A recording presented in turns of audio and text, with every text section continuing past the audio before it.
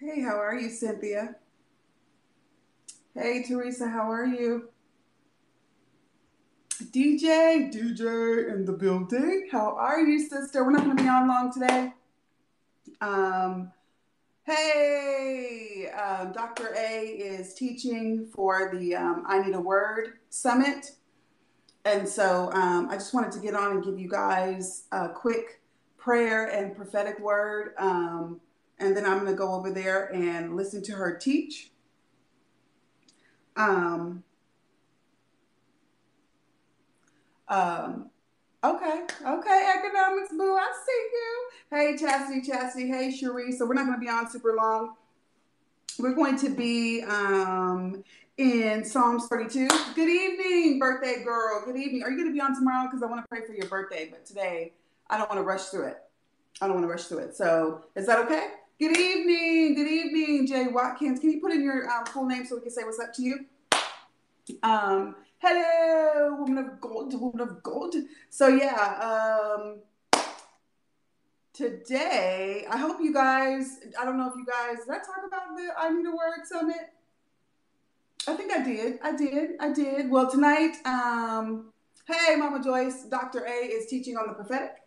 And so it starts at 7 p.m. And so we want to make sure that we get to go over there. I love to hear her teach. I do. So, but it's going to be all week long. It's going to be amazing. There's going to be teaching on relationship. There's going to be teaching on like supernatural wealth creation and budgeting and stuff like that. And then there's going to be dreams and interpretation of dreams. And then there's going to be on Thursday, I'll be doing prayer. So, we talk about prayer on here all the time. So. But if you want to see the other days, like sign up, it's absolutely free. There's no cost for it. So if you didn't know about it, sign up. Yep. So we're not going to be on long. So we're going to be in Psalms 32, verse 1. Psalms 32, verse 1. Let me know when you get there. Get your pen and your paper. We are going to pray through this a little bit. And I just want to release a word. Hey, Miss Shauna, how are you doing? Yep, I just wanted to release something to think about this week. Hello, woman of gold, how are you? Yes. So let me know when you get there, Psalms 32, verse 1. I put this up over the weekend. We have kind of a lot of word kind of swirling around, but I just wanted to hit this kind of real hard. Hey, Shaletta, how are you doing, woman of God? I just kind of wanted to hit this real quick, and this is a foundation piece. A lot of times when people even read it, you may just kind of gloss over it. Take it in the building. Yes. I didn't call you. Oh, Lord Jesus, it's a fire. All right. So, okay. Good to see you, Miss Patty Ann. Hey, man of God, how are you doing? Enjoyed your teaching on tithing the other day. That was beautiful. We're going to be in Psalms 32, verse 1. When we talk about good. So get your pen and paper because we get ready to get started. Y'all ready? Let's go. All right. If it seems like I'm rushing, I'm rushing a little bit. And I don't want to feel like you guys. I don't want you guys feeling like you guys are rushed. So okay. So the enemy is going to always attack you in the place of your revelation. Period. Point blank. But God is always going to push you to another level of revelation. The enemy is always going to attack you in the place of your revelation, right? But God is always pushing you to the next level of revelation, which is identity. Come on, guys, in Him, right? And so when we talk about Psalms 32, verse 1, I'm getting ready to read this over you, but this is a piece, this is an armor piece to your identity. This is an armor piece to your identity. I pray y'all are with me. Okay, so when Jesus fasted for 40 days, then Satan came. Hey, how are you? Then Satan came and tempted him. Not before the fasting, not during the fasting. It was after the fasting. And he dealt with pushing Christ, challenging Christ about his identity. And so if we see that happening, that's huge in how we function, how we flow in the revelation of the Father, in the revelation of the kingdom, and how we function in the Father and how we function in the kingdom, right? Identity is very foundational, very foundational. And so if the enemy can get us tripped up with identity, if the enemy can get us grappling with identity, right? If I'm not sure of my full identity, if I'm not convinced all the time, no matter how I'm acting, no matter what I'm doing, right? When your kids act some kind of way, your kids are still your kids. They're still your kids. And so even when they're doing shenanigans, they're still your kids. You're still responsible for them, right? You still show up. Now, you may chastise them, you may get on them, you may take things away from them, but you never deny them. You never deny them. You never deny that this is not my child. And so it is with God. But what happens is we sometimes pull back and we act as if our it does. The brand has new features that require the latest app version. Okay, yeah, we have. Yes, we could do new things on the broadcast, guys. Praise the Lord.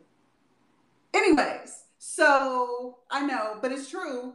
Regardless if it's a troll, I can bring people on the broadcast now, just your voice, but you can come on the broadcast with me.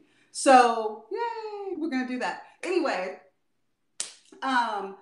But what happens is if the enemy can challenge you in pulling back, then what God is pushing you to and what God is pushing you through, right? So what will happen is the enemy will try to hold you in this place that God is pushing you through, because once you conquer the through place, you're getting to a to place, which is a deeper dimension of God. God is not going to relent. God is not going to stop requiring that you get to the promised land. God's not going to bend his rule and his reign because I'm grappling with the enemy in the place of identity. Come here, children of Israel. They grappled with identity. They grappled with the identity of God. Therefore, they were grappling with the identity of themselves. And that first generation in the wilderness, oh, hey, sister, they could not get over not being a slave.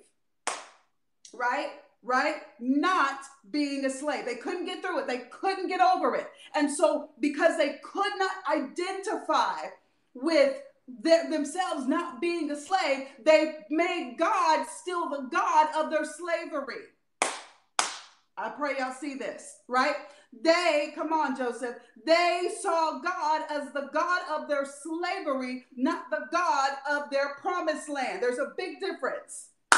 There's a big difference. And so if the enemy can entrap our mind, he can entrap your mouth. And when your mouth and your mind is entrapped, the man is entrapped. And so you will be going around and around in a place that God has said, you're not to settle here. This is a place I'm pushing you through so that you can come to a deeper dimension of my expectation concerning your life.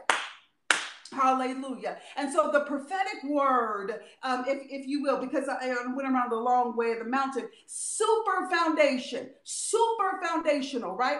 God is not going to relent about the expectation of what you should be saying, what you should be decreeing, and what you should be walking out in this season. God is not, the expectation does not lift off of your life. The expectation of what the place of your revelation, come on, is not going to move off of your life. Hey, man of God, it's not going to move off of your life. And so what will happen is the enemy will come and he'll try to tether you to this realm of revelation while God is pulling you to this realm of revelation. And here's the thing. So it's this tug of war, right? It's this tug of war. And I can shake his grip. I can shake him off if I say it is written. Right? I don't have anything to say to you. Come here, Jesus. I don't have anything to say to you. I have nothing to give you. I have no revelation. Even though I am the word, I'm going to give you the word. I need y'all to catch that. Here is Jesus. He is in the wilderness after he fasted 40 days and 40 nights. The enemy comes to try his identity. He is the word. Come on, guys. He is the word, but the word says, I have no word for you. Let me give you, it is written. Shake it off. I am not going to engage with you with my words. I'm going to give you the word that gives me my identity. It is written. So you want to challenge my identity? Let me give you my identity. It is written. Let me shake you off. It is written. Hallelujah. It is written. Jesus, I pray y'all see this. I pray y'all see this, right? And so it is with us. You have to follow like fashion. You have to follow in the footsteps that have been prepared for you by Christ Jesus. In this season, you have to know that the enemy is coming to try your identity, to get you to close your mind, to get you to close your mouth, to get you to close off the man from flowing with God in a deeper dimension of his expectation of you in this season. Hallelujah. And so if it seems, this is what we came to do today. And so if it seems that you can't seem to push through, if it seems like you're the fighting, the warfare, the shenanigans, the cloudy, the confusion has been hitting your life left and right. And you're like, I'm praying, I'm fasting, I'm praying, I'm fasting, I'm praying, I'm fasting. But you see that you are entering into a conversation battle with the enemy. God is saying, follow in the footsteps of Jesus. It is written. Do not show up with your own words. You ain't got to sit up here and be like, well, my identity is, know who I am. I know whose I am. No. Stop it. Stop it. Bible only and keep it moving. What happens when we present the word? What happens when we present? For us, it's double duty.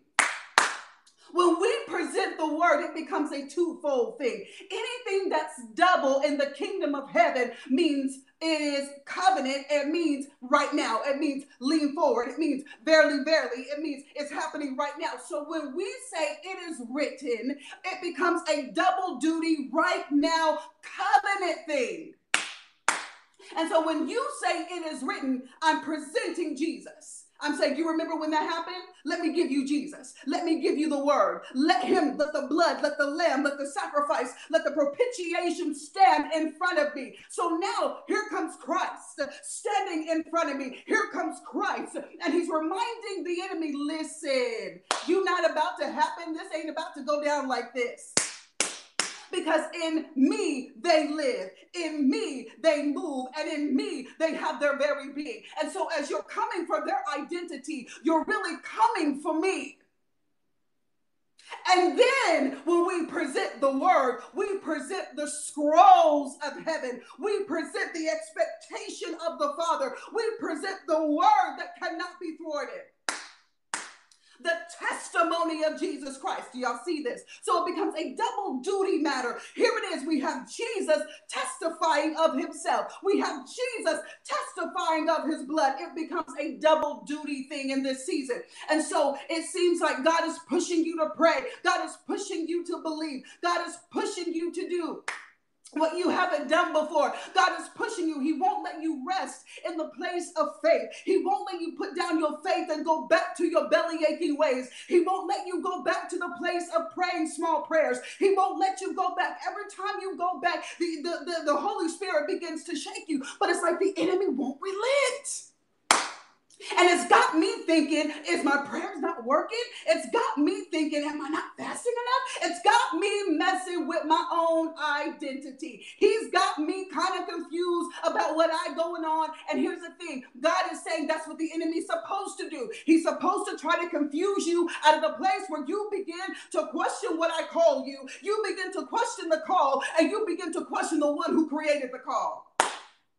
Why? Because he will entrap you in the wild place. He will entrap you in a place that is supposed to be 11, transition quickly. You're supposed to transition quickly. You aren't supposed to be out here long. You're not supposed to birth out here in the wilderness. You're not supposed to set up tents out here in the wilderness. But if he can get you to question what I call you, if he can get you to question the call of what he calls you, and if he can get you to question the one who created the call, the one who's calling you, then you will be going round and round and round in circles.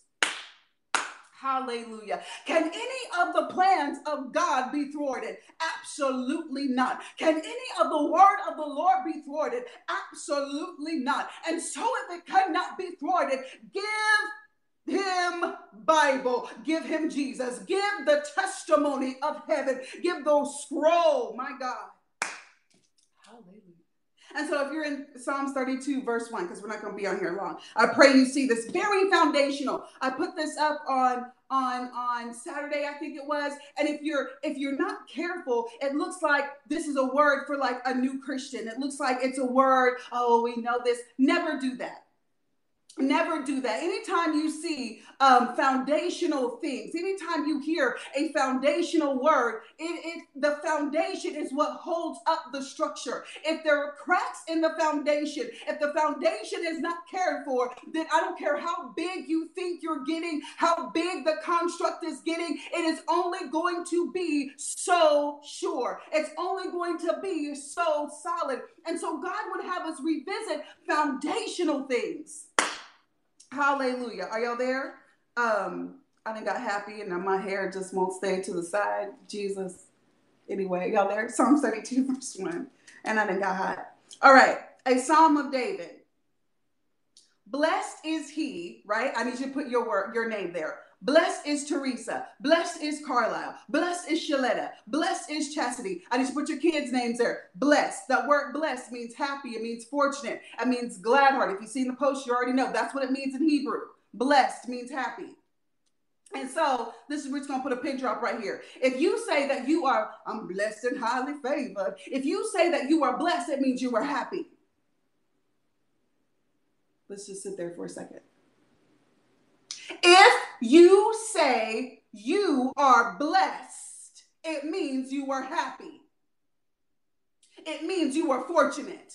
So you cannot say, I am blessed, and with a scowl. You cannot say, I am blessed, stop lying. To be blessed, it means happy. It means fortunate. Jesus, I pray y'all see. That's just a side note. That's just a side note. Blessed is he whose transgression. This word transgression means revolt.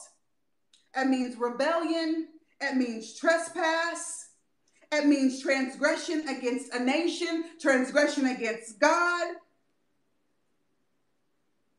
It means the punishment of transgression, all of it, right? So I need you guys to see this. In Hebrew, the picture is dualistic in many, many cases. Right? So it'll show you one picture, and then behind it, it'll show you the picture that covers up the first picture, right? So inside of one word, transgression, we see revolt, and we see rebellion, but we also see what is tied to the revolt and the rebellion also. The punishment, the consequence, everything is tied to that. So it's not just the revolt by itself, but it's all of its associated consequences.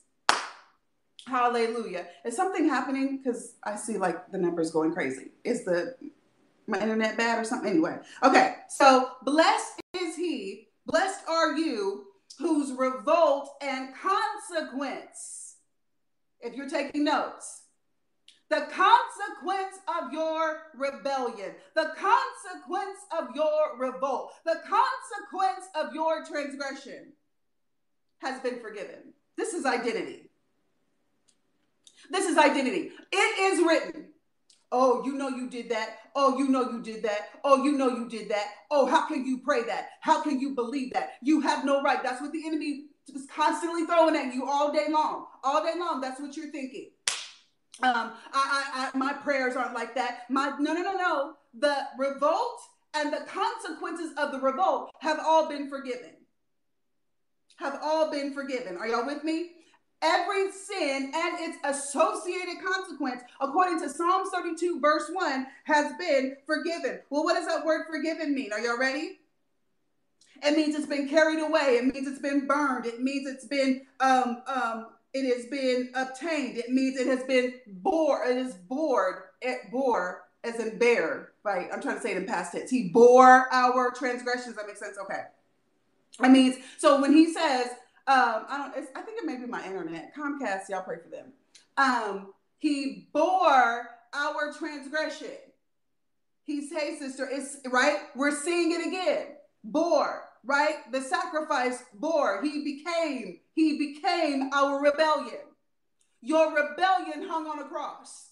Your rebellion was buried. I need y'all to see the picture. Your rebellion is over. And the associated consequence with that rebellion was buried. Does that make sense? I pray it does. I pray it does. I pray it does. Because that means now the enemy cannot hold up pictures in front of you about all things.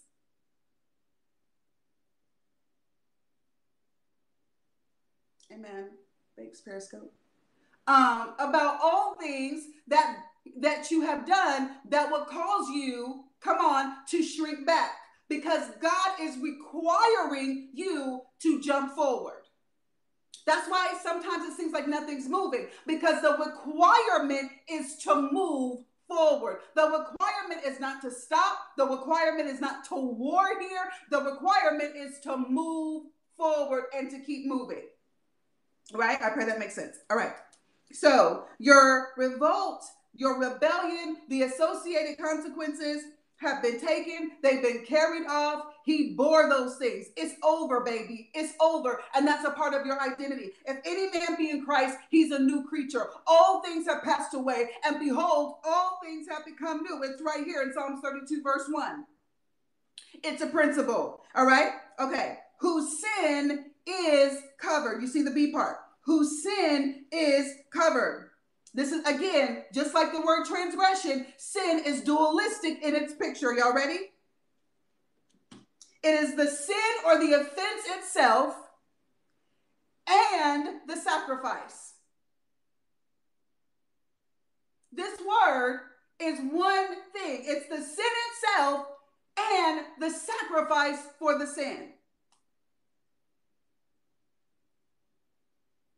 The word covered, are y'all with me? It means to cover. It means concealed. It means to be concealed as in terms of protection. It means to spread over. It means to overwhelm. So your sin and the sacrifice have both been overwhelmed. Consuming fire, right? When the priest will put the sacrifice on the altar for the sin, Jesus, and the smoke went up, the overwhelming head nod of God released that person from the offense, released that nation from the offense. And so the enemy will try to come at you for your sin, and he'll also try to tell you that your sacrifice ain't enough. Your praise ain't enough. What you doing ain't enough. You're not enough. Oh no, according to Psalms 32, verse 1, it is finished. It is over. It is finished. And so why does this matter this week? Hashtag best week ever. Why does this matter this week? This matters this week because God is saying, I need you to hear me. No, don't hear me. I need you to hear the Lord. I need you to hear the Lord. The Lord is saying, this is not the time to pull back from what you're praying. This is not the time to pull back from what I'm showing you. This is the time to press in to the prophetic that I have released over your life. Do not see the prophetic as an option. See the prophetic as the expectation. The testimony of Jesus is the expectation of God coming in your life and coming to pass. It is what must be birthed out of your life. It is what must manifest and move in your life. Is this making sense? And so the grappling, the going back and forth, the did you say it? Did you not say it? I don't know if I can do it. I don't know if that's for me. I'm so not holy. I'm so not this. I'm so not that. You are falling into the hand of the enemy. The enemy comes to kill, steal, and destroy. And if he can keep you in the wilderness, I'm telling you, this 11-day window is closing. And God is saying, the wind, come on guys, he's pushing you through. He's saying, come on, let's go. If you can't look at yourself and believe your identity, look at me, look to me and believe my identity. Connect the dots of how I kept you. Go to Psalms 31 and understand that your transgressions and your rebellion, your revolt has been covered. It has been forgiven. That your sin has been overwhelmed by the propitiation, the lamb slain before the foundation of the earth. It's finished. Hallelujah. If you can't get it for yourself, if you are grappling back and forth and the enemy's throwing thoughts at you, the enemy's throwing pictures at you, the enemy's throwing words at you, you need to turn around and you need to say, it is written. It's written. The sin and the sin offering have been overwhelmed, have been consumed, have been accepted. And so that means that your right as being joint heir with Christ, your right, the standard and the expectation of God, the expectation of God is for you to approach him as if you are son and daughter. Hallelujah. And to receive the rights of the house and the rights of the kingdom. Seek ye first the kingdom, the ways, the reign, how it works, how it moves, how it operates. God is saying, this is that moment. Seek ye first this. Move in this first. Concentrate on this first. Focus on this first. And I got everything else. Hallelujah. And so, Father, in the name of Jesus, we thank you for the pouring out and the outpouring of this revelation. I thank you, Father, that this revelation is secured in the bag. I thank you, God, that every competing voice that would try to come against and fight against and speak against and present another picture, hallelujah, against this word, it has to fight against you. It has to contend against you because, God, this is your word.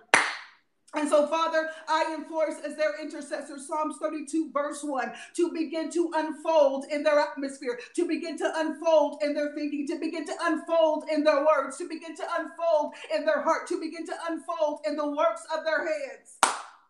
Hallelujah. That these hands are the hands of the righteous. These hands are the hands of the harvest. These hands are the hands that whatsoever they put their hands to shall prosper. This is their season, and their leaf is not withering, and their fruit is giving forth in its season. And so we decree and we declare that this week, this day are moving in the season that God, you have prepared for them.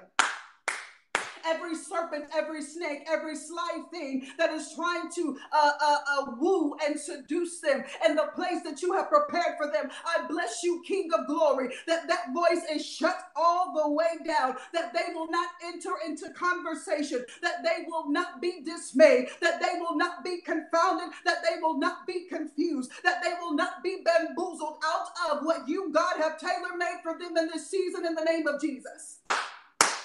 Hallelujah. And so every fighting, every grappling, every wrestling, I bless you, Father, that we can enforce the sure word of God, that the seed, hallelujah, of the woman, which is Christ, has bruised the head of the serpent, bruised the head of the enemy. Hallelujah. And so this week, I thank you, Father, that your people are praying grand prayers. They are praying big prayers. They are praying prayers not according to their identity, but they are decreeing and releasing prayers, sounds, and worship according to your identity. Oh God, let us see you high and lifted up. Oh God, let us see your magnitude. Let us see how big, how beautiful, how bold, how amazing you are. And let us concentrate and focus on that. Hallelujah. And so where identity is being called into question, we move out of the way and we position ourselves in Psalms 91. We position ourselves in Acts chapter 17. We're in the secret place. We're in the secret place, but in him we live, move, and have our very being. We're under his feathers and his pinions, but in him we live, move, and have our very being. Hallelujah. And so, Father, we take up our identity tonight. All 31 people, they put on their identity and it becomes armor. It becomes the helmet. It becomes the breastplate. It becomes the belt. It becomes the sword. It becomes the shield. It becomes the shoes. It becomes the armor. Hallelujah. And we will not take it off because we understand this is what is needed to move through. We are moving through. I decree that upon your feet, you you are moving through. I decree that upon your mouth, you are moving through. I decree that upon your hands, you are moving through. You will not get stuck. You will not squander the move of God in this season in the name of Jesus by going back and forth. Hallelujah. And so, Father, we thank you for the release of angels concerning this particular word. We thank you, God, that there are angels tied to every single verse of scripture. We thank you, God, that there were angels associated with every piece of revelation that you pour out. And so, King of glory, I thank you for the angels connected to this word, and the angels connected to the release and the manifestation of this word coming into this realm, into 2019 for your people in the name of Jesus. I thank you, God, that you are releasing a wind. You are releasing a wind of revelation. You are releasing a wind, angelic host, and we bless you, God. Hallelujah. And so we agree with what you're doing. We agree with the movement of heaven. We do not fight against it. We are not in rebellion against your word. We say to you, God, in worship, in worship, in worship, not prayer, in worship, not in asking, not in petitioning, in worship. We say to you, none of your plans, none of your word can be thwarted. You are God. That's our worship. And so, God, we worship you tonight and we bless you and we thank you and we say to you, thank you, thank you, thank you, oh God, that our transgressions have been forgiven and our sins have been covered. That all the stuff that we did, even today, our transgressions, rebellion, forgiven, and our sins and the sin offering, covered, covered, covered. Hallelujah. And so, Lord, we bless you. God, we honor you. Jesus, we love you. Holy Spirit, we acknowledge you. And we agree with this word, with everything in us. In Jesus' name we pray. Amen. Hallelujah. Amen. Amen, amen, amen, amen. So I love you. It is going to be an amazing week. An amazing week, an amazing week. So we'll be on tomorrow. We're going to pray for our Callie's sister, Sabine. We're going to pray for her. It's her birthday today. But I'm getting ready to run over and watch Dr. A as she preaches or teaches on the prophetic tonight. I love you guys. Please write this scripture. Pray this, put this on, don't lose it, and do not back off from what God is telling you to decree and to pray and to move in. Do not back away from your identity that God is calling you to. In Jesus' name. In Jesus' name. All right, guys, I love you. I love you. Happy new week. Best week ever. Amen. Love you, Shante. I love you, sister. All right.